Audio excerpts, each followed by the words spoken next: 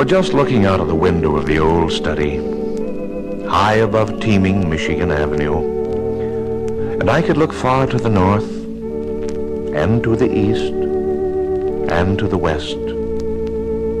Several blocks down the street, the American flag is flying from its staff atop a tall building. It caused me to think a little.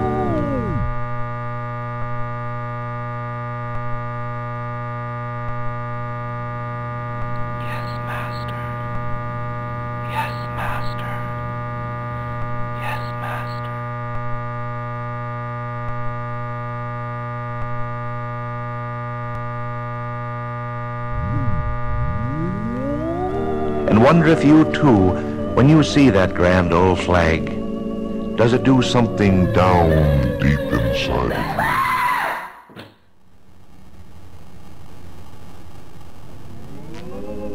you? Especially when you read in the papers today how many flags, how many grand nations have vanished from the earth and from the sight of man, from the sight of those that love that flag. Ever stop and realize what the American flag really means?